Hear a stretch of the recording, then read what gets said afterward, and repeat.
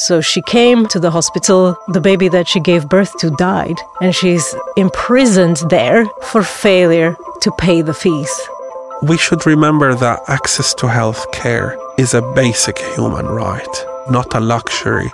About 20% of the populations worldwide are using almost 90% of the available morphine. Welcome to the second season of Transmission, the podcast from the Institute of Tropical Medicine in Antwerp.